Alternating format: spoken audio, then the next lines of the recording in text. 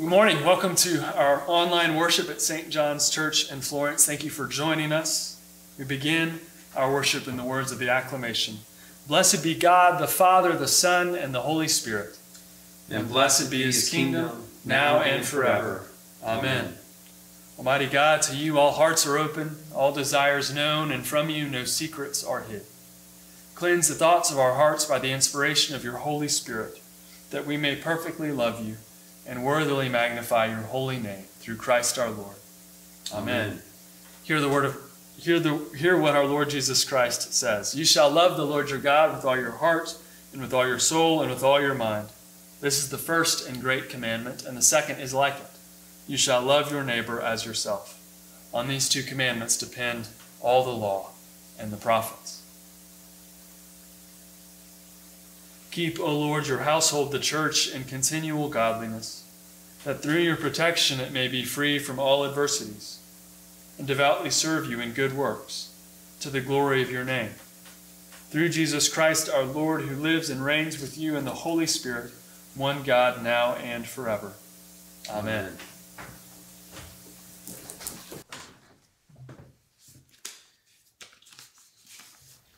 Our first reading comes from the book of Habakkuk, chapter 2, beginning at the first verse. I will take my stand at my watchpost and station myself on the tower and look out to see what he will say to me and what I will answer concerning my complaint.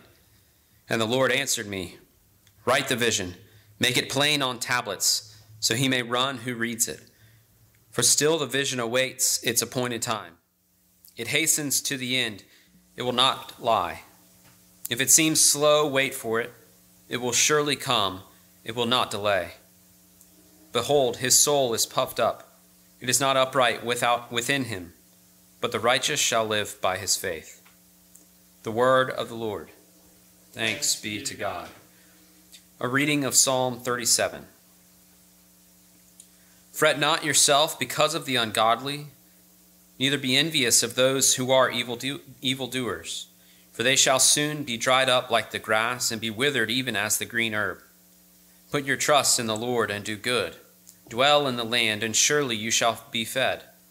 Delight yourself in the Lord, and he shall give you your heart's desire. Commit your way unto the Lord, and put your trust in him, and he shall bring it to pass. He shall make your righteousness as clear as the light, and your just dealing as the noonday. Be still before the Lord and wait patiently for him. Do not grieve yourself over the one whose way prospers, over the one who carries out evil counsels.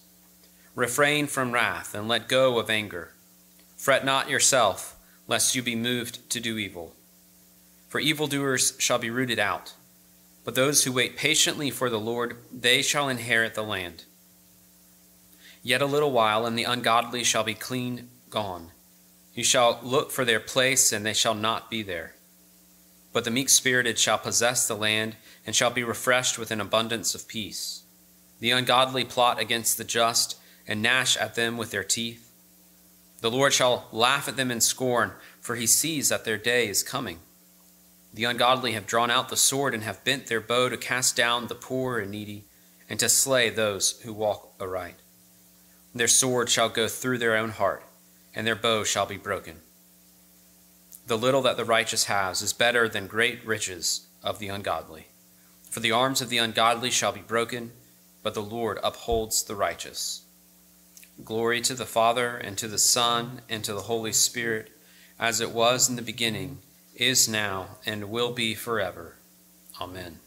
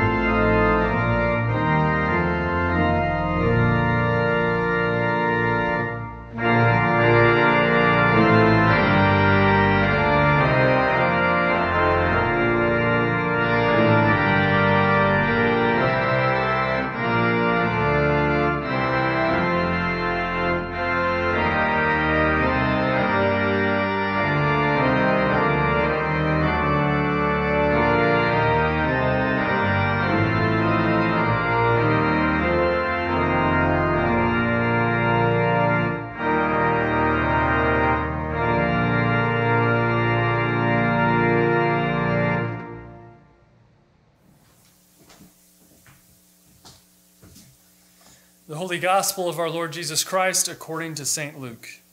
Glory to you, Lord Christ.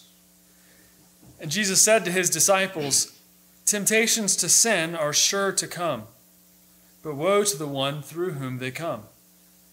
It would be better for him if a millstone were hung around his neck and he were cast into the sea, than that he should cause one of these little ones to sin.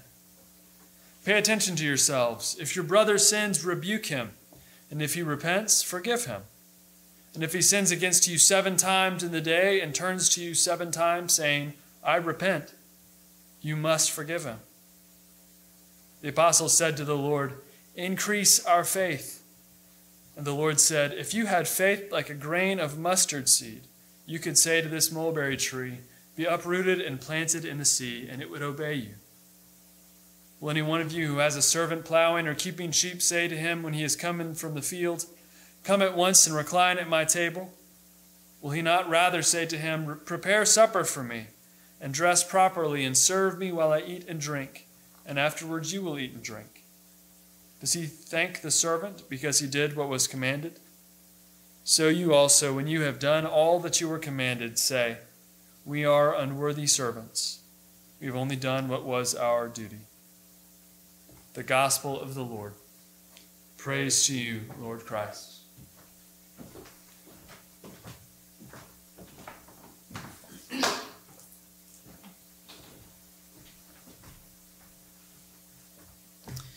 Would you pray with me, please? Lord, through your word today, through your presence with us,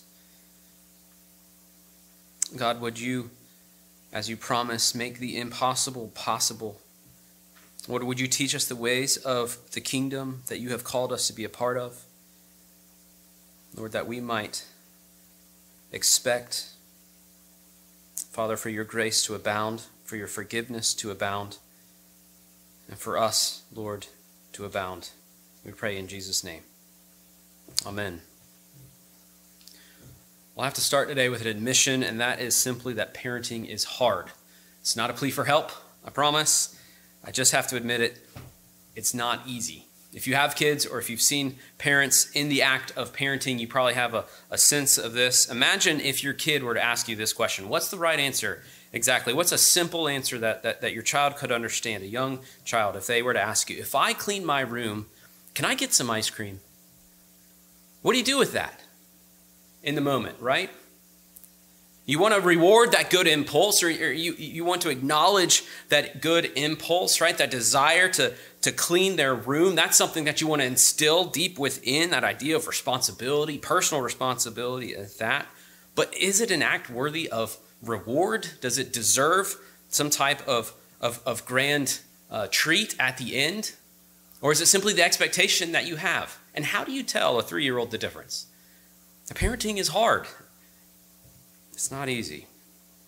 Well, what we see today in our gospel from Luke is Jesus engaging with his disciples in a similar sort of way. Like a parent who's trying to encourage a child's good initial impulse while also correcting them and broadening that child's understanding of what right action is, what right expectations are. Jesus uses 3 very vivid symbolic images related to the times in which he lived to get his point across. We see that in Luke's gospel. We're in chapter 17. If you want to follow along, he talks about first this image of this millstone that is around the neck of a man who has been thrown into the sea. A very dramatic and vivid image. And then he moves on and he talks about this uprooted mulberry tree, this tree with this complex root system that are established, and it's planted in the sea by the smallest inkling of faith. Again, another very, very vivid image that Jesus uses for his disciples. And then finally, he talks about the unworthy servant, right, who does his duties as expected, and he himself expects in return no extraordinary type of reward of any kind. These 3 vivid images Jesus uses to connect 3 themes, to sort of line them up as they are to be understood in the kingdom of God. This idea of forgiveness, of faith, and of duty. You see, like the parent that is trying to encourage those good impulses, channel them into good and right actions and good and right expectations, Jesus teaches his disciples that forgiveness is the way of life. And I mean that in two different ways, right? It's the way that we receive life through our faith in him. But even more so, it's also the thing that defines the way in which we live. It defines our way of living. Forgiveness, Jesus says, is our stock in trade. It's the thing that we as disciples of him are to be known for. So let's just dive right in. Again, if you want to follow along, I encourage you to do so. Pick up the scriptures. We're in Luke chapter 17, and we're going to begin at the first verse and make our way through the first 10 verses. Jesus begins this chapter and this dialogue with his disciples with two warnings. Look at verses 1 and 2. Jesus said to his disciples, "Temptations to sin are sure to come, but woe to the one through whom they come. It would be better for him if a millstone were hung around his neck and he were cast into the sea than that he should cause one of these little ones to sin." These little ones being the disciples.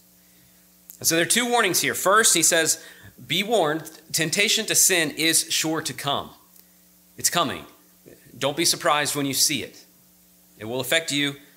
Temptation to sin is sure to come. But then he says, the second warning, be sure that it doesn't come through you. He says there could be little that is worse than for you to be the tempter of one of these, my disciples, of one of those, your brothers or sisters in Christ. He says, be sure that temptation doesn't come from you. But how are the disciples to handle sin that comes from a brother? Knowing that this is to take place, a fellow disciple, what are the disciples to do about it? And so Jesus continues in verse 3. And he says, true repentance should be met with true forgiveness. True repentance should be met with true forgiveness. He hammers this point home.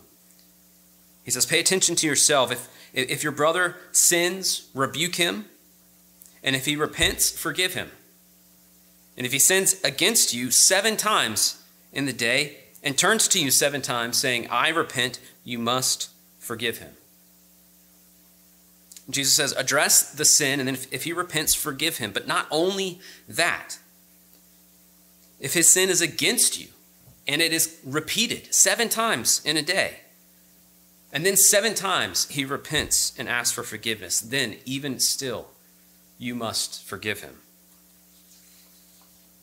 Now, Jesus is not in any way suggesting some type of cheap forgiveness, right? As in the kind that we begin with as children, the kind that we sometimes revert to as adults, right? One child smacks another, say, you're sorry. I'm sorry. Say you forgive them. I forgive them. Okay, go on your way. That is in no way what Jesus is implying here. He's using this number 7 not to imply a lack of true repentance in the sinning person, but instead he's trying to imply the totality or the completeness of forgiveness that the disciples of Jesus are to offer. When there is genuine and true repentance, there should be genuine and true forgiveness. This is the command that Jesus makes. The well of forgiveness should never run dry. Now it seems that the disciples are somewhat alarmed by this according to their reaction in verse 5. They respond by saying, increase our faith. Now notice that Jesus doesn't condemn them in their response. Right? To their credit, the disciples recognize their need for Jesus to answer this command for complete and continual forgiveness. They see the importance of Jesus being central to that, right? They don't balk at the idea. They don't say that this is not possible. It's absolutely impossible for us to do this. There's no possible way that we could forgive this much and this often and this completely. They don't ask for the wrong thing, right? They don't ask for the tools of them to be able to do it for themselves. They ask for more Jesus. They say, give us more faith. Jesus, increase our trust in you. Help us trust you more so that we can somehow manage to follow your difficult commands for our lives. And so to this, Jesus gives a two-part response. We see it in verse 6, and then we see it in the parable in verses 7 through 10. And Jesus, in his response, is encouraging as well as correcting his disciples. He's trying to reframe their thinking on forgiveness from something that is practically impossible to do to something that is not only possible, but that is actually expected. You see, the apostles seem to think that some sort of great faith is needed to follow Jesus' command to forgive completely and continually. And were this to be the case, then you could safely assume a person with such extraordinary reserves of forgiveness would, when all has been forgiven, would then deserve as equally extraordinary of a reward. Right? When someone goes above and beyond, we acknowledge it. We celebrate it. We try to encourage that kind of behavior, right? We give medals for extraordinary heroism in the line of duty. We give scholarships to students with extraordinary academic or athletic talents and abilities. We have incentives in the workplace for this very reason, right? To encourage the employees to go above and beyond. Meet this quota and you can earn this vacation. Work these extra shifts and get paid this extra amount. So let's look at Jesus' response. This is what the disciples are thinking as they come to Jesus, saying, Jesus, increase our faith. Let's see how Jesus both encourages them and corrects their hearts towards right action and right expectation. So first, we see in verse 6. The Lord said, if you had faith like a grain of a mustard seed, you could say to this mulberry tree, be uprooted and planted in the sea, and it would obey you. Now, in his response, Jesus doesn't clearly acknowledge this quantity of faith that the disciples do or don't have, but he does very clearly comment on the potency of faith, right? He says a little goes a long way. He might be implying that the disciples don't have enough if we were to think about it in these sort of quantitative terms, but he's definitely saying that they don't need much. Right? The mustard seed was known by them colloquially as the smallest seed. The mulberry tree is a tall sort of fig-like tree. It has this complex root system. The idea of this little amount of faith being able to do something as miraculous as that, to tell a tree of such stature to be uprooted and then to go do the odd thing of being planted in the ocean, in the sea, I should say. What Jesus is saying is it doesn't take much faith in me for you to be able to do the impossible. So yes, Jesus is encouraging his disciples. Yes, faith is what you need, but he doesn't stop there. He says, I'm not asking you to do the impossible. I'm asking you to do for others what I, in fact, am here to do for you. So when we put our faith in Jesus, we are staking our lives on the promise that our genuine repentance is met by his genuine forgiveness.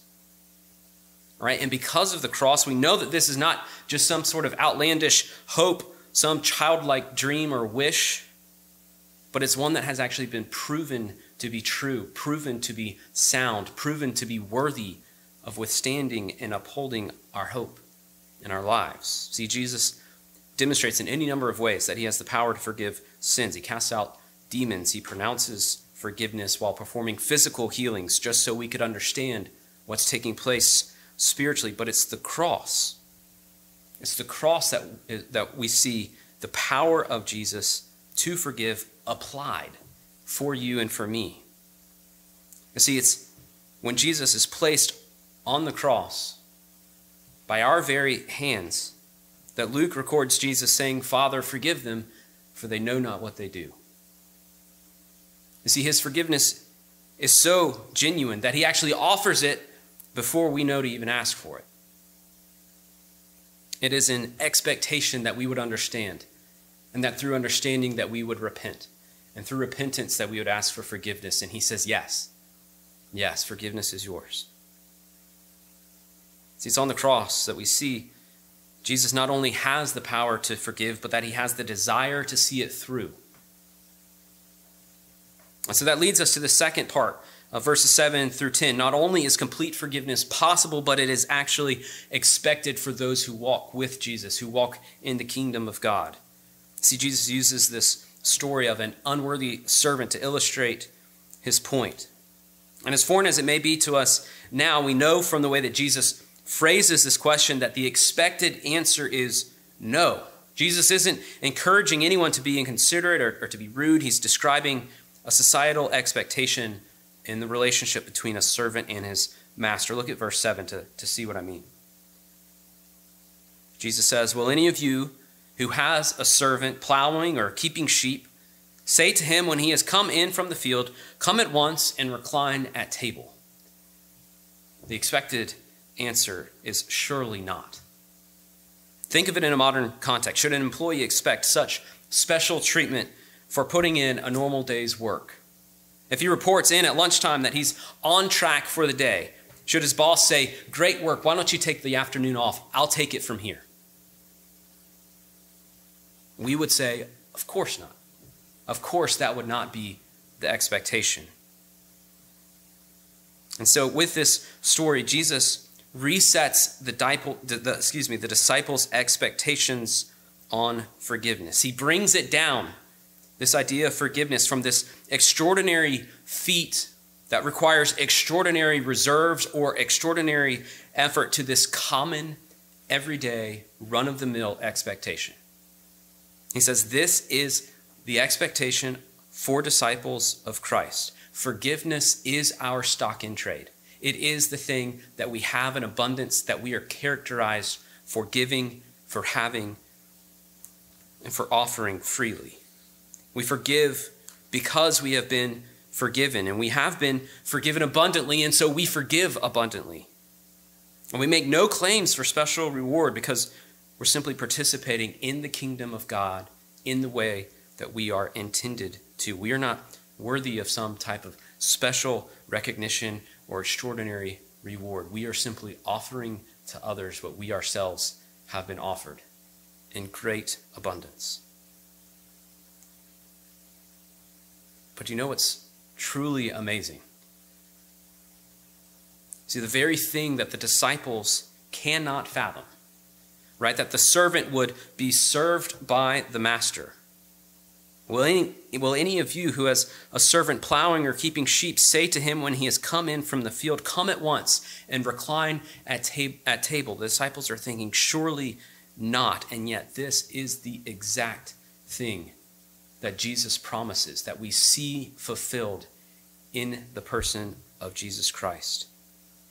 This is exactly the extraordinary act that Jesus promises when he says that he will come again. Luke records Jesus saying in chapter 12, again talking to the disciples in parable, he says, "Stay dressed for action and keep your lamps burning. Be like men who are waiting for their master to come home from the wedding feast, so they may open the door to him at once when he comes and knocks. Blessed are those servants whom the master finds awake when he comes. Truly I say to you, he will dress himself for service, the master will, and he will have them recline at table, and he will come and serve them." You see, friends, the extraordinary act of forgiveness belongs to God. And he has called us into it, and he equips us to give it. And it requires no great amount of faith in him, no great reserve of will or virtue in us. It is simply how we are called to live and breathe as we interact with one another in this world. It is how we are to be known. See, for disciples of Jesus, forgiveness is the way of life. It's the way in which he gives us life as he calls out our forgiveness from the cross where we place him. And yet, at the same time, it's also our stock in trade. It is the thing that we are known for having, the thing that we are known for giving freely. It is the thing that characterizes us as the children of God himself. Amen.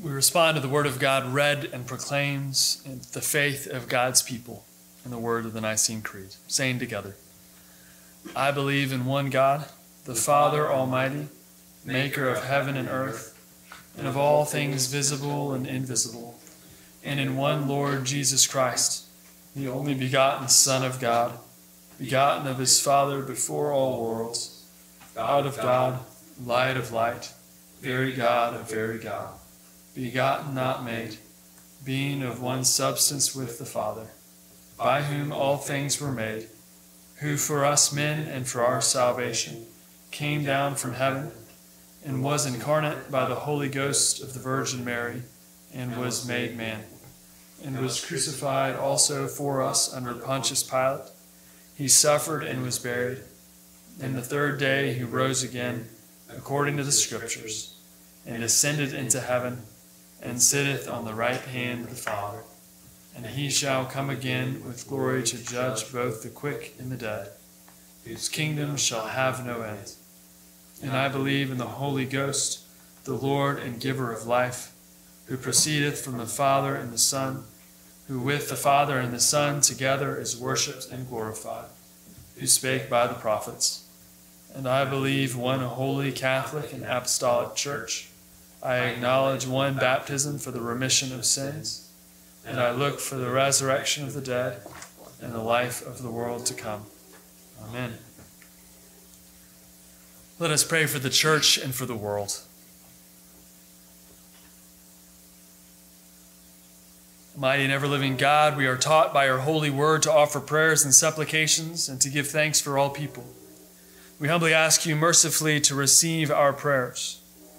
Inspire continually the universal church with the spirit of truth, unity, and concord, and grant that all who confess your holy name may agree in the truth of your holy word and live in unity and godly love.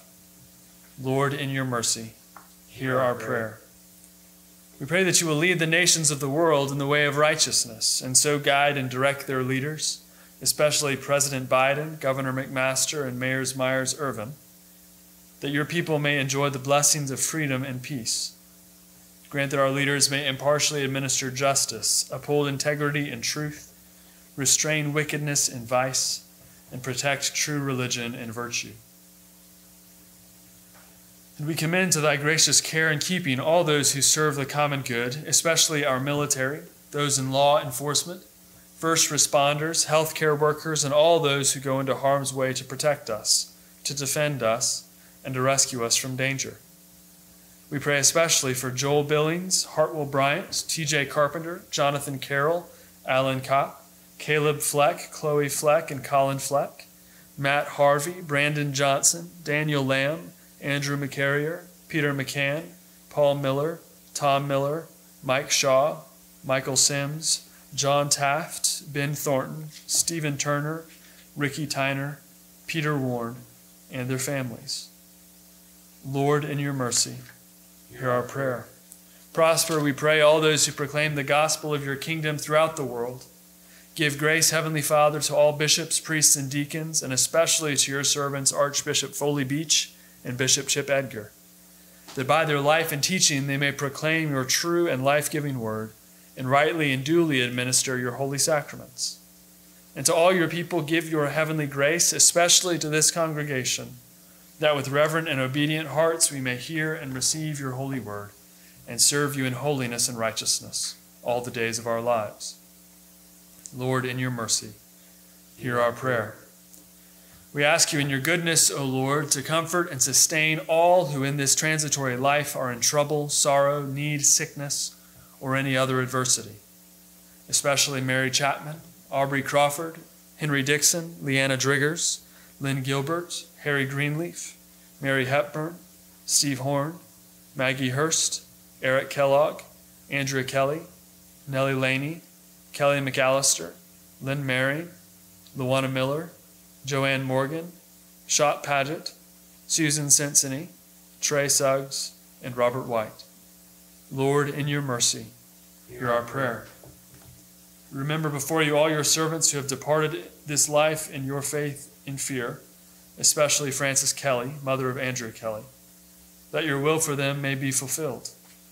And we ask you to give us grace to follow the good examples of St. John and all your saints, that we may share with them in your heavenly kingdom. Lord, in your mercy, hear our prayer. Lord, our governor, whose glory is in all the world, we commend to your merciful care the people and government of Ukraine, that being guided by your providence, they may dwell secure in your peace. Grant to their leaders in all in authority wisdom and strength to know and to do your will. Fill them with the love of truth and righteousness, and make them ever mindful of their calling to serve their people. Lord, in your mercy, hear our prayer. Heavenly Father, grant these our prayers for the sake of Jesus Christ, our only mediator and advocate, who lives and reigns with you in the unity of the Holy Spirit, one God, now and forever. Amen.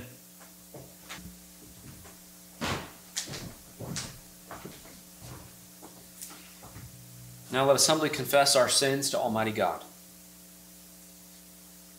Almighty God, Father of our Lord Jesus Christ, maker of all things, judge of all men, we acknowledge and bewail our manifold sins and wickedness, which we from time to time most grievously have committed, by thought, word, and deed, against thy divine majesty, provoking most justly thy wrath and indignation against us. We do earnestly repent, and are heartily sorry for these our misdoings. The remembrance of them is grievous unto us. The burden of them is intolerable. Have mercy upon us. Have mercy upon us, most merciful Father. For thy Son, our Lord Jesus Christ's sake, forgive us all that is past, and grant that we may ever hereafter serve and please thee in newness of life, to the honor and glory of thy name, through Jesus Christ our Lord. Amen. Almighty God, our heavenly Father, who in his great mercy has promised forgiveness of sins to all those who sincerely repent and with true faith turn to him, have mercy upon you, pardon and deliver you from all your sins, confirm and strengthen you in all goodness, and bring you to everlasting life, through Jesus Christ our Lord. Amen. Hear the word of God to all who truly turn to him. Come unto me, all who travail and are heavy laden, and I will refresh you. God so loved the world that he gave his only begotten Son, to the end that all that believe in him should not perish, but have everlasting life. This is a true saying, worthy of all men to be received, that Christ Jesus came into the world to save sinners. And if any man sins, we have an advocate with the Father, Jesus Christ the righteous. He is the propitiation for our sins, and not for ours only, but also for the sins of the whole world. Friends, the peace of the Lord be always with you, and also with you.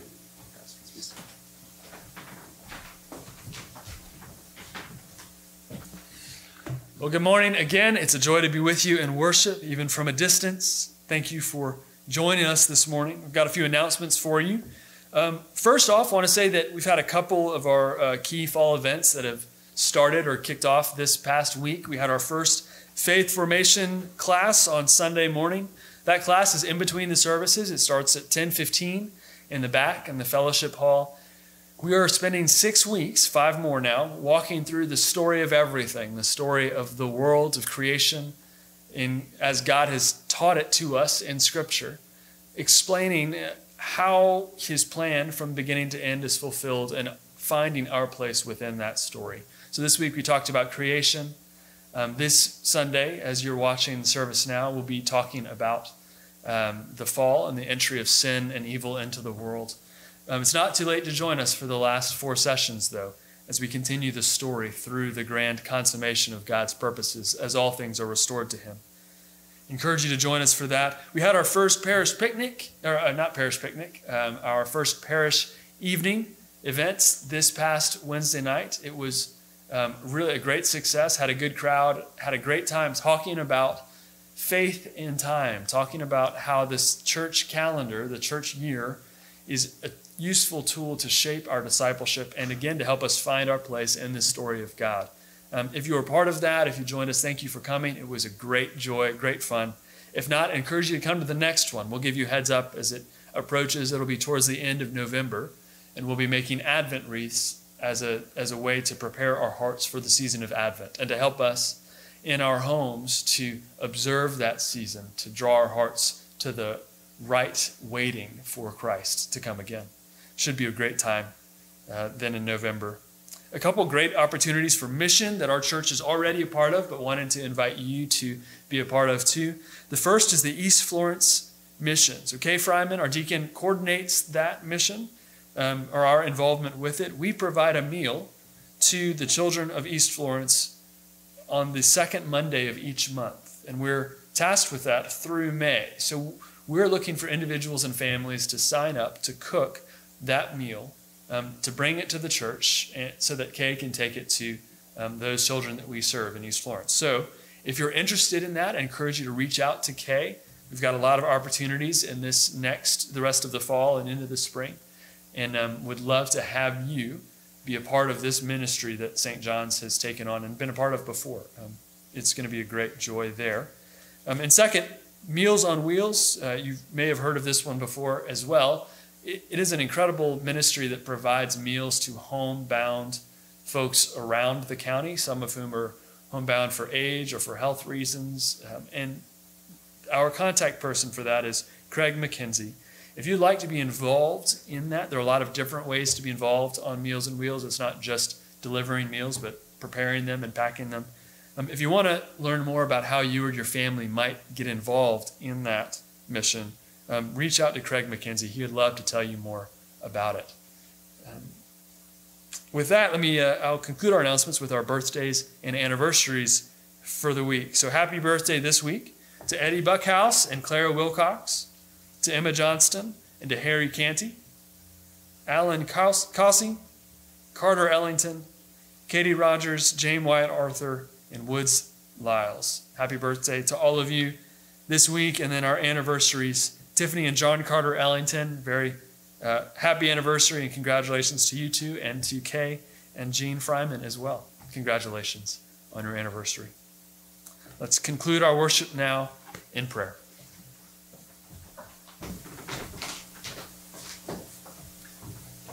Lord Jesus Christ, you stretched out your arms of love on the hard wood of the cross, that everyone might come within the reach of your saving embrace.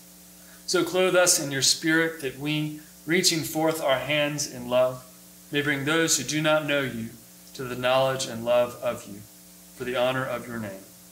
Amen. Praying together. Our Father, who art in heaven, hallowed be thy name. Thy kingdom come, thy will be done, on earth as it is in heaven. Give us this day our daily bread, and forgive us our trespasses, as we forgive those who trespass against us. And lead us not into temptation, but deliver us from evil. For thine is the kingdom, and the power, and the glory, forever and ever. Amen. Continuing together. Almighty God, Father of all mercies, we, your unworthy servants, give you humble thanks for all your goodness and loving kindness to us and to all whom you have made.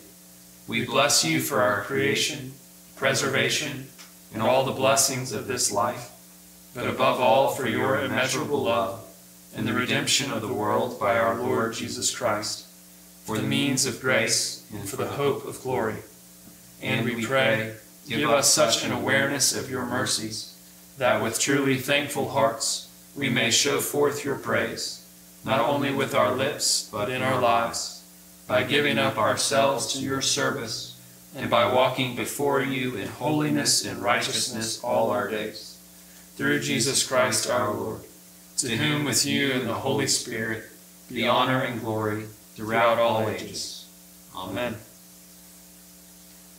Almighty God, you have given us grace at this time with one accord to make our common supplications to you. And you have promised that your well-beloved Son, that when 2 or 3 are gathered together in his name, you will grant their requests. Fulfill now, O Lord, our desires and petitions as may be best for us, granting us in this world knowledge of your truth, and in the age to come, life everlasting. Amen. And the peace of God, which passes all understanding, keep your hearts and minds in the knowledge and love of God and of his Son, Jesus Christ our Lord. And the blessing of God Almighty, the Father, the Son, and the Holy Spirit be among you and remain with you always. Amen. Go in peace to love and serve the Lord. Alleluia, alleluia. Thanks be to God. Alleluia, alleluia.